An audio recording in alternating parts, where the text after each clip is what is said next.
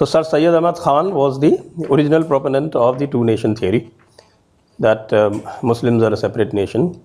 Then Muhammad Iqbal carried it forward. Muhammad Iqbal was initially a very, what is called, he was a little romanticized by the Indian past, and he even composed what everybody knows as the Qawmi Tarana, Sare Jahan Se Acha Hindustan Hamara. What people do not know is that within a few years of composing that Tarana, he himself disowned it.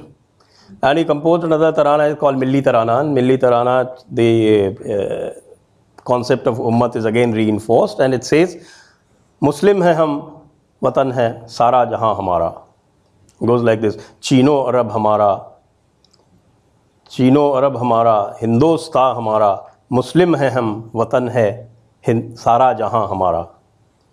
In fact, Sahir Ludhiani even wrote a spoof on this. If some people are interested in Hindi movies, then they would have heard this song, where he replaces the later stanzas and says, Rehne ko ghar nahi hai, Sara Jahan Hamara.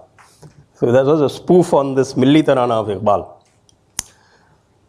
And Iqbal, he kept looking for disciples. Of course, he was quite eclectic in his taste, and he even dabbled with a little bit of his spirituality.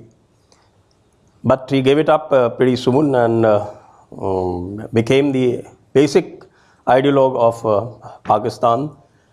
He was the one who persuaded Muhammad Ali Jinnah to come back. Muhammad Ali Jinnah had given up India for good, and he was enjoying a very good practice in Britain. He was the one who persuaded him to come back.